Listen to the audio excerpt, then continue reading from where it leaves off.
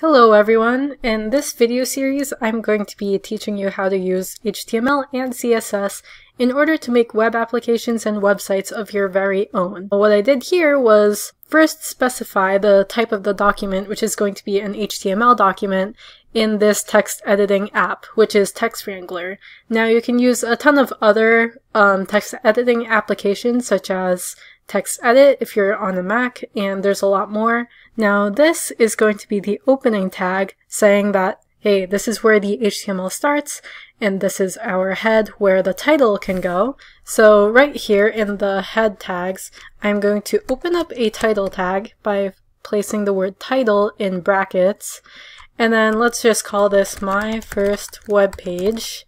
And to close it off, we're going to put a / the word and close off those brackets. And you see here, this is what's happening with the head tags, and same thing with the body tags. Some other things that go in the head tags can be your CSS, and CSS is used for decorating and styling your web page.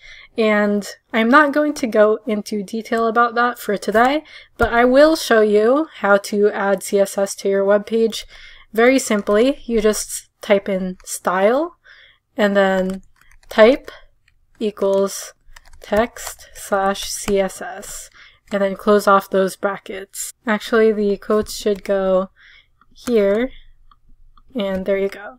Now you can go to a new line and close off the style tag, and then in here all of your CSS will go in there. And then in the body tag, this is where the actual elements of your web page will go.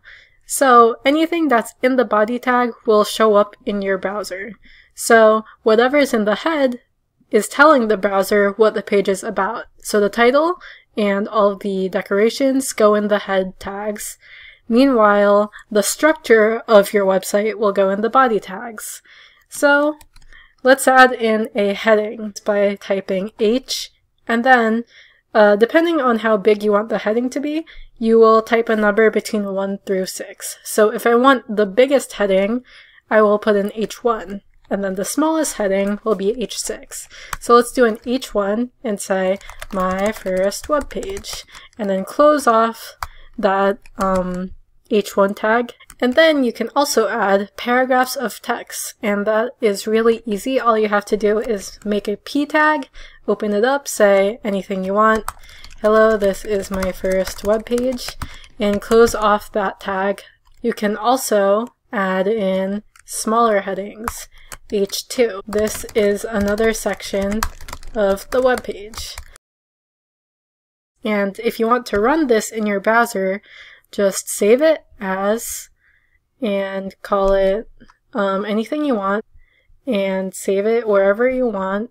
And I will now open this up in my web browser.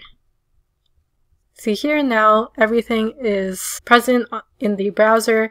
We have our large heading, my first web page, and then we have our small text. Then we have our second heading, which is a little bit smaller than the first one. So I hope you enjoyed this video, and in the next one we're going to be looking at how to manipulate text using HTML and how to add in comments.